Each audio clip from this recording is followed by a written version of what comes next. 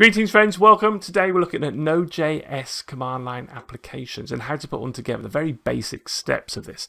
Before we jump in though, if you find yourself enjoying the video, feel free to click that subscribe below. You'll get updates for future videos also. Okay, let's, I've got a command line here. Let's open up the a code editor and let's do the first step. You need to have Node installed for this. If you haven't got Node, you need to go and search for NodeJS and get that installed.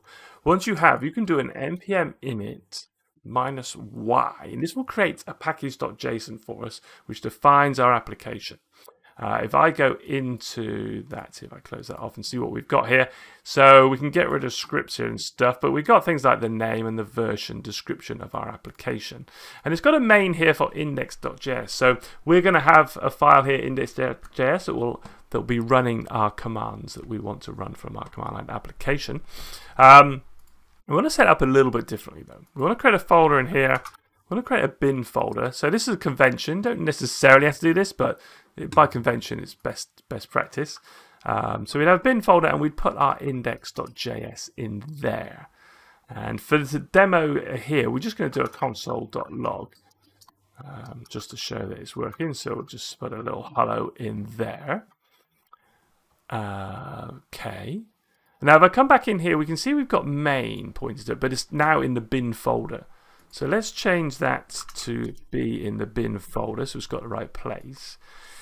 We also want to add an additional section in here called bin. And for this part, we want to give it the name that will invoke our command line application. So it can be different to the name of your package. So let's just call it welcome. Right, let's just call it welk. And again, we want to point that to this index.js file. So it's in the bin folder index.js. And get a comma in there. All right, so that is our package.json setup. So Node should be able to find this now. When we type welk, it'll look in here. It'll come and look in bin. And it'll execute index.js. And in index.js, we're going to be running this. Now, there's one little bit of magic sauce that we need to put in here, which is this line here, which is going to be user. So it's hashtag exclamation mark user bin env node. And that just allows, when we're running this, it allows Windows or Mac or whatever to know that we're running a Node application here. So we just need to add this line here. Right, with that in place, we can now come back in here. We want to be able to run this from anywhere, so we need to install it globally on our computer. So we would do an npm install -g, and now we should be able to invoke that.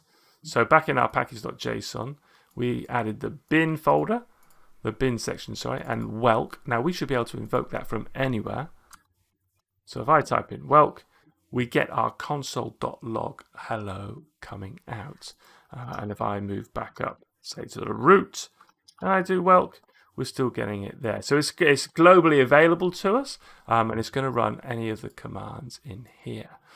All right, there you go. Just the very basics of setting up. You know, the main thing there is you've got your package.json, you've got a bin section, you put your file in a bin folder and you add this little bit of magic sauce on the top of your JS file there. And then do an npm install -g and you can access it from wherever you want. And yep, go from there, whatever you want to create in your application. I might do a few more in terms of you know, passing in arguments and what else you can do with command line applications. All right, if you enjoyed that, give me a thumbs up, thumbs down if not. Thanks for watching. Don't forget to subscribe. Catch you next time.